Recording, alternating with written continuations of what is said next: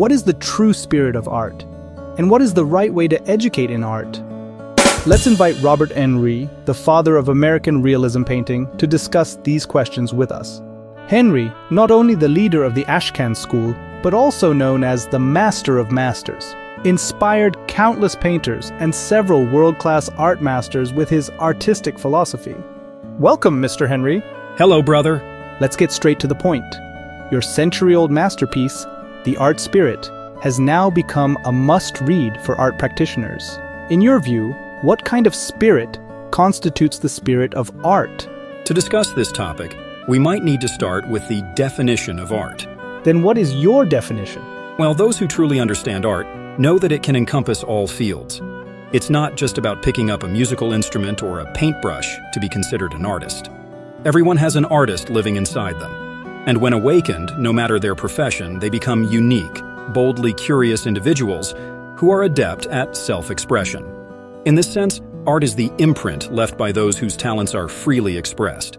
Such people live their lives in their own way, and everything they touch becomes a trace of their life's passage. Well said. Art is the imprint left by those whose talents are freely expressed, so everyone can be an artist. Yes, art in essence is about doing anything better. Doing anything to the utmost can be considered an art. I believe a true artist must first be a scholar. He needs to know how to observe, think, and convey his thoughts through an artistic medium to the world, forming his personal viewpoint that is valuable to life and others. Must one be like this to be considered an artist? I think artists have a unique ultimate mission, which is to teach people the way of life. Artists should make people realize that the purpose of life should be like playing as children do. However, this is a mature game, a game that showcases one's mental abilities. Well, that's not a low requirement. Well, don't think about becoming a great artist. The world's best art is the emotion left by those who don't necessarily aim to create great art, but are fully engaged in utilizing their strengths and enjoying it.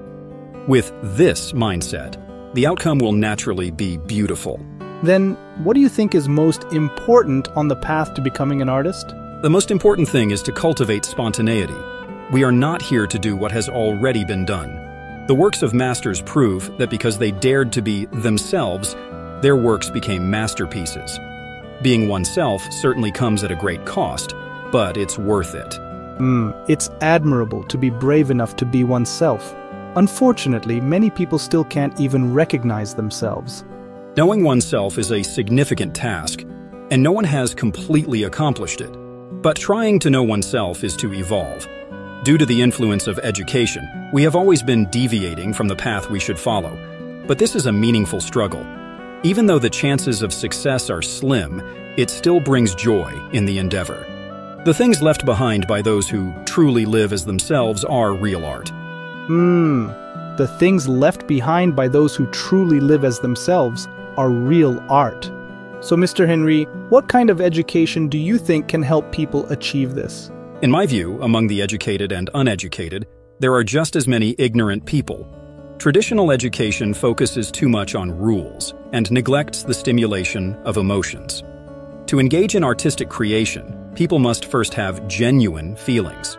We need to guide students to educate themselves. A self-educator knows that they are responsible for their personal development, and no one can lead them. No matter how great a school is, what students learn is up to them. All education is ultimately self-education. When we cultivate a group of self-educators, we don't have to worry about the rigid education of schools. The strengths and weaknesses of schools all become nutrients for their progress. I completely agree. The best education is undoubtedly self-education. Finally, what message would you like to leave for our audience?